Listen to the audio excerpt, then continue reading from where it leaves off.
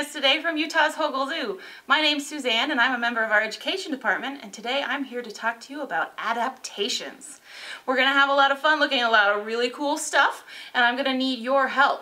You're going to need a pencil and a piece of paper to write on to join me in doing this activity. So in a second, I want you to hit pause, go find a pencil and a piece of paper, and when you're ready, come back and hit start and we'll get going.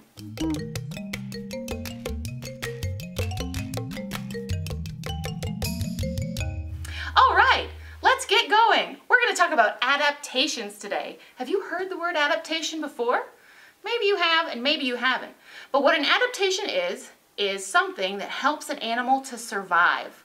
It could be a body part or it could be a behavior, something they have or something they do that helps them live where they live and do what they do. And it's really important for the adaptation to fit their environment or their habitat where they live. Let's look at sharks for a second. Think about a shark. It has fins for swimming in the water, it has gills for breathing, and it does really well in its ocean habitat. But what if we took a shark and put it on top of a mountain? Would it be able to live there? No, it would die, right? Because swim fins and gills for breathing in the water are not going to help very much on top of a mountain. So it needs to have adaptations that match its environment. And if they go together, then the animal will be able to survive where it lives. So today we're going to talk about adaptations in animals, and every single animal in the whole world has adaptations. Every kind of animal has multiple adaptations. We could be here for the rest of time talking about adaptations, but I know you have other stuff to do. So we're going to talk about three main kinds of adaptations today. And my number one kind of adaptation we're going to talk about is hair. Have you ever thought about hair before and how it could help an animal to survive? What I want you to do really quick is, in a second, I'm going to tell you to hit pause. And while you're paused, I want you to take 2 minutes and write down all the different ways you can think of that hair might help an animal to survive. Are you ready? Take 2 minutes and write down as many as you can think of. Go!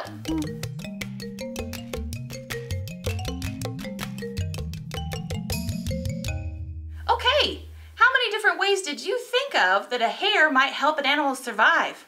More than 2? More than 4? More than 7? Here are some that I thought of, and if they're on your paper, put a check mark next to them, and we'll see if you thought of all the same ones that I thought of. The first way that hair could help an animal survive is to keep it warm. Here is some hair from a snow leopard. Snow leopards live in the Himalaya. They're cats that live at very high elevation. That means way up high in the mountains. And if you've ever been way up high in the mountains, or even if you just look out the window right now at the mountains, you might see there's lots of rocks and snow. And it gets very cold up there. So they need to have really thick, long fur that helps keep them warm. So the hair on a snow leopard helps keep it warm. That's a great adaptation for living where they live. Now, what's another way hair could help keep an animal alive? Well, how about camouflage? Did you say camouflage? Camouflage is blending in with your surroundings. So when you look at the hair of a polar bear, you can see that it's perfect for blending in with the ice and snow in the polar bear's habitat. Their nice white fur helps blend in and helps them to hide from animals they might be trying to hunt and eat. But did you know a polar bear's hair is not white? It's true.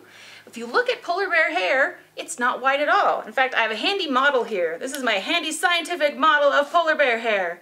Polar bear hair is made up of individual strands that are hollow and clear, just like this straw. And when I have just one straw by itself, it looks pretty clear. But when I have a whole bunch of straws together, they look white. And polar bear hair works the same way. So when you have a whole lot of polar bear hairs, they look white, but they're actually clear and hollow. So the sunshine can shine right through them onto their skin. And it warms them up in the cold Arctic air. And in fact, their skin is very special too. The skin on a polar bear, let's see if we can find a spot here. Can you see through the thinner hair right here? Their skin is actually dark. Now what's going to get warm faster in the sun? Something that's dark or something that's white? Something that's dark, right?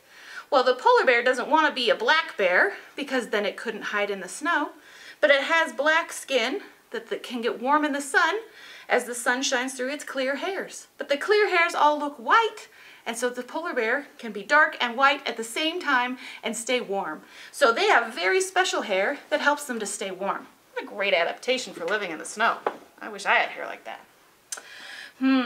What's another one we could talk about? Some hair is very special. This hair is from a zebra. And you may think, how is that special? It's striped. But the zebra's hair is actually really short. It's warm in Africa, so they don't need thick, long fur to keep them warm. But their hair protects their skin. What might it need to be protected from in Africa? The sun? Definitely needs to be protected from the sun. In Africa, the sun can be very strong, especially right on the equator. And zebras can't wear a hat or sunscreen like you and I. So their hair isn't too long so they don't get too hot, but it covers up their skin and helps to protect them from sunburns. After all, where do you get more sunburns? Here or here? Right here, right? The hair is not as thick. So that's why we wear sunscreen. So their hair protects them from the sun. It can also protect them from other things. What do you think they might have a lot of on the plains in Africa? Something that's really annoying. Something you might have to deal with in summertime, especially in the evening. How about bugs? Well, animals have hair to protect from bugs too. This is a tail of a giraffe. And it has camouflage spots. And it has hair to protect it from the sun. But at the end of its tail, it has very special long thick hair that acts like a fly swatter. And they can keep all those bugs off of them so they don't have itchy bug bites all the time. My hair is not stiff and strong enough to do that even when I have a ponytail. Another cool way that hair can help an animal survive is by being waterproof. This is hair from a beaver. Beaver fur has a long outer coat of these nice shiny hairs that the beaver combs and combs and combs and puts oil on from a gland near its tail, and they can make all of these outer shiny hairs waterproof to keep the water away from the beaver's skin. But underneath, they have short, curly, little fluffy hairs that trap lots and lots and lots of little tiny air bubbles next to the beaver's skin. This makes a puffy coat of air in between the water and the beaver and helps keep the water away from the beaver's skin and keeps the beaver warm. In the water, it can be very cold. Have you ever gone swimming in a lake or a pond or stuck your toes in a creek? The water can be really cold, so this special hair helps keep the beaver warm when he's swimming in the water. How about these hairs? Have you seen hairs like this before? What animal do you think they're from? Did you say porcupine? You're right. These hairs are for defense. They may not look like your hairs and mine, but they grow the same way out of the porcupine's skin. But they get very hard and very pointy when they're exposed to the air. They get very stiff. And so they are a good protection from predators. Would you want to eat something really stabby like this? No way. The lion doesn't want to either. So these hairs are for protection. And then last, another way that an adaptation for hair can help an animal survive is it can help you look good, right? Raise your hand if you did your hair today. Okay, I did. Your hair can help you look good, and it helps animals look good too. This is the mane of a lion. Oh, in lions, who has a mane? A girl or a boy lion? The boys, right? That's an easy way to tell them apart. Well, the boys have this big, thick mane that shows everybody else that they're a big, tough boy. And when they get older, the mane turns black, so all the other lions can see that he's a big, tough boy. The other boys know not to bother him, and all the girls know that he's a big, tough boy, and they like that. So his hair helps him to look good. These are all different ways that hair is an adaptation that helps these animals survive. Now we're going to take a second and look at a live animal with some really cool hair. This is a lesser Madagascar hedgehog tenrec. He has a name much bigger than him, but basically it means he's a small animal that eats insects and lives in Madagascar, and he has very cool hair. Look at all of these little hairs all over his body. They're stiff like the porcupine quills. He looks like a little hairbrush with legs. He is just the right size for a lot of different animals to snack on, so his sharp hairs help protect him from predators. He can curl up in a ball with just spikes on the outside, and he can stay curled up like that until the predator decides to leave him alone. And then he goes back about his business looking for bugs and worms and other good things to eat. So his hair is an adaptation that protects him from predators. Wasn't that tenrec neat? He's one of my favorite animals. So I want you to look back at that list you made of all the different types of hair adaptations you could think of in 2 minutes. How many of those did I talk about? Did you have ones that I didn't think of? That's great. Did I have ones that you didn't have to think of? Go ahead and add them to your list. And then hit pause, and I want you to write down one animal example for each one of those adaptations. And then when you're done, hit play again, and we'll move on to talking about something else.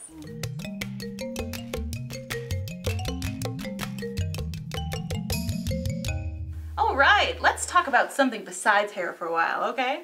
How about teeth? Have you ever really thought about teeth before?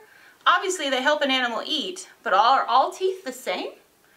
Let's try a little experiment really quickly. I want you to close your eyes, and I want you to imagine that you're holding in your hand the roundest, most beautiful, shiniest apple you've ever seen. Maybe it's yellow, maybe it's red, maybe it's green, maybe it's covered in caramel. I don't know, but it's the nicest looking apple you've ever seen.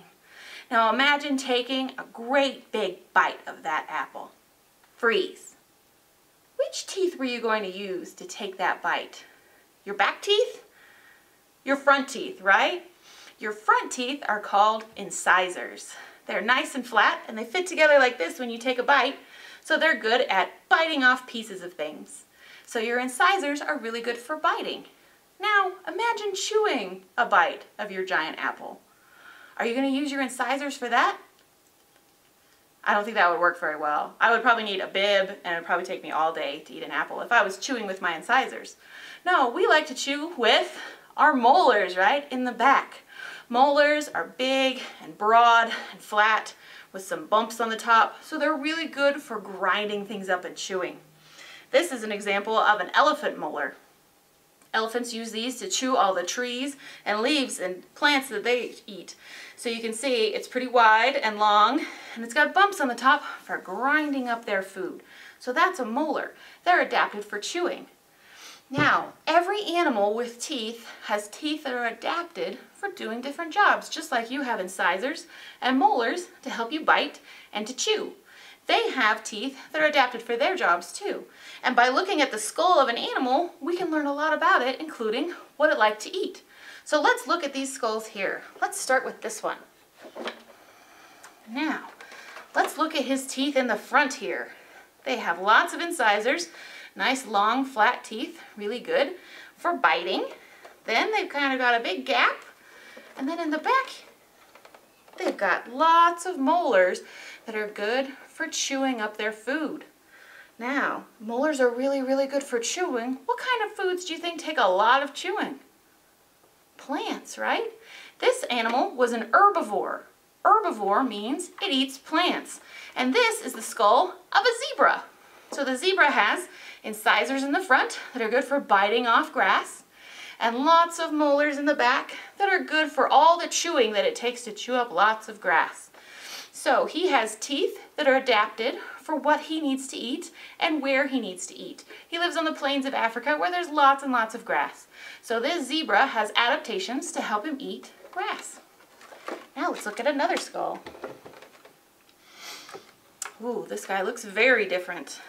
Now, in the front, he's got lots of small incisors. They're smaller than the zebras, but they do the same job with biting and nibbling. And then, whoa! What's next to that? Those are big, sharp teeth. Do you have big, sharp teeth like that? No, I don't. But these are called canines. What kind of job do you think that canines are adapted for doing? Did you say grabbing or killing? You're right. They can grab. They're really long, so they can sink in deep. And they're really pointy, so they can go in really easily. And they help this animal hang on to its food. They can grab it and hang on with really strong jaw muscles. Now let's look in the back. Do these look like nice flat molars? They're a lot pointier than the ones on the zebra. These aren't actually molars at all. They're a third kind of teeth called carnassial teeth. Carnassial means they eat meat. These are meat teeth. Just like carne asada burrito is full of meat, carnassial teeth mean it's a carnivore. Carne means meat. So carnassial teeth work just like scissors. They're good at biting off a chunk of meat, which the animal then can swallow. This is the skull of a lion, and so it has teeth adapted for grabbing and killing, cutting off pieces of meat, or maybe even biting and nibbling and pulling the hair or the fur or the feathers off the animal that it caught. So it has teeth for a very specific job to help it eat meat in Africa.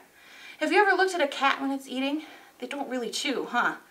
Next time you feed your cat or see a cat on TV eating, you'll notice they might take a bite, but then they just gulp it down. They don't do a lot of chewing like a cow or like you or me.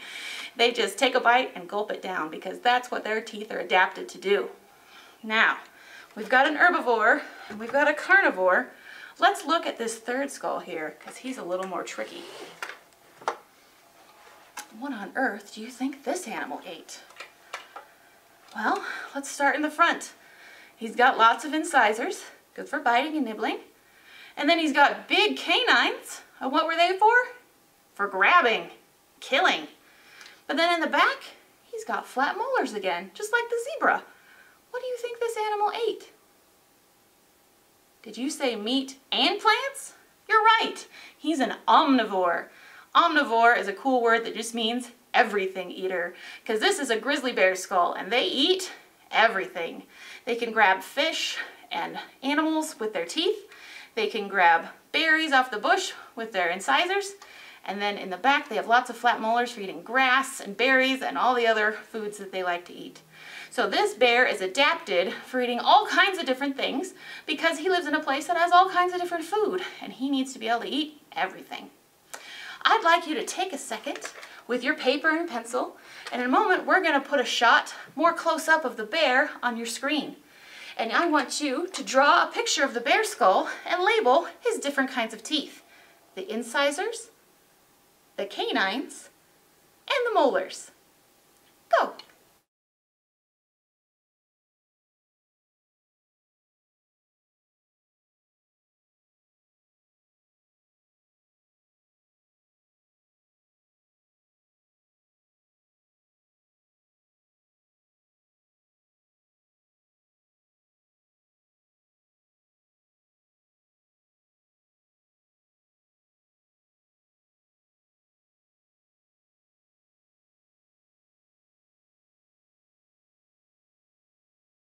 Okay, how did your drawing work out?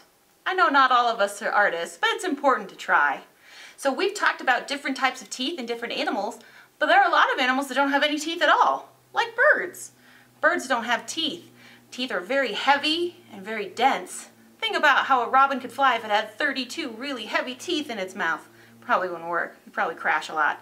So they have other adaptations that help them to eat their food. What does a bird have instead of teeth? A beak, right?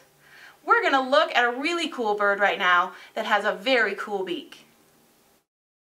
The kookaburra is a bird from Australia. Look at his long, straight beak. His beak works just like a pair of chopsticks. He can sit on a branch and watch for something delicious like a mouse or a lizard or a snake to walk by, and then he swoops down and grabs them in his chopsticks beak. Then he can fly back up on the branch, maybe give it a little whack, and gulp it right down so he can swallow his food whole. But other birds might have a hooked beak for tearing, or a flat beak for sifting through the mud, or any number of other shapes that help them to survive. There's all kinds of really cool beak adaptations. The next time you're outside watching birds, notice all of the different types of beak adaptations that you could find on birds around town. That kookaburra was so cool, wasn't he? His beak is adapted for grabbing and hanging onto things, just like his feet were hanging onto my hand. Did you notice how nicely he sat on my hand? His feet are adapted for sitting on a perch like that. And a lot of different feet are adapted for a lot of different things. So that's our third type of adaptation we're going to talk about today, feet. I want you to take a moment with your piece of paper and your pencil, hit pause, and write down all the different things that feet can do in 1 minute. Are you ready? Go!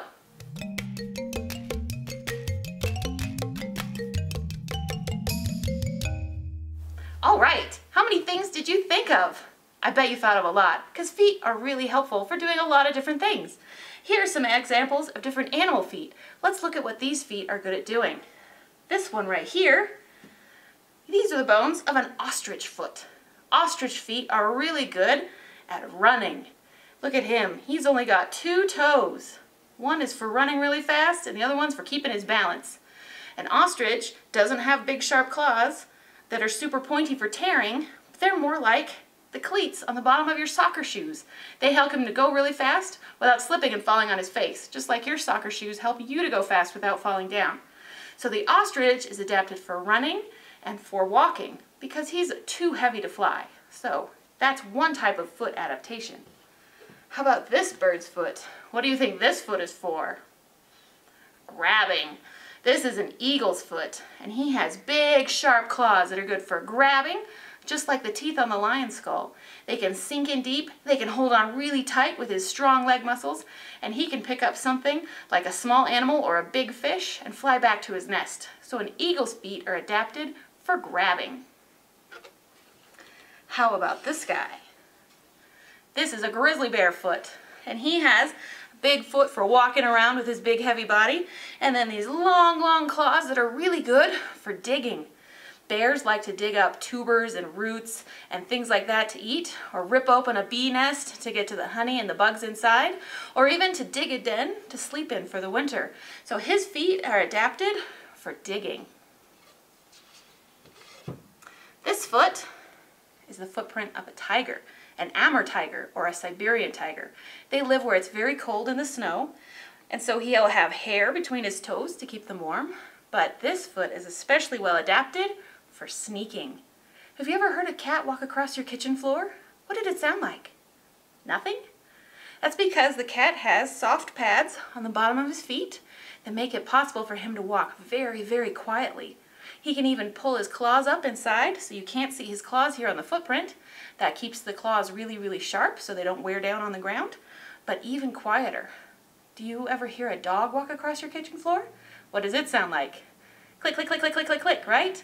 The dog's claws are out, clicking on the floor, so you can hear the dog walking around much more than you can hear the cat, because the cat's feet are adapted for sneaking. This foot is the foot of an ibis. An ibis is a bird that wades in the water. Wading birds have really long legs so that their bodies can stay dry while they're wading in the water and looking for food. But he has long toes to spread out so he doesn't sink down into the mud and get stuck.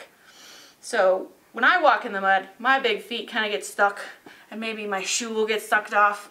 It's not very easy for me to walk in the mud, but the long skinny toes of the ibis help keep him from sinking in too deep. So that's a foot adapted for wading. How about this foot? Whose foot does that look like? Did you say a duck? You're right. The duck foot is adapted for swimming. Do you ever see ducks go by on a pond? Does it look like they're doing very much work at all? They're just moving. It looks like they're not doing anything. That's because below the surface, their feet are pushing the water with their webbed feet. This webbing between their toes helps them push a lot more water than our hands could do because we don't have webbing in between our fingers.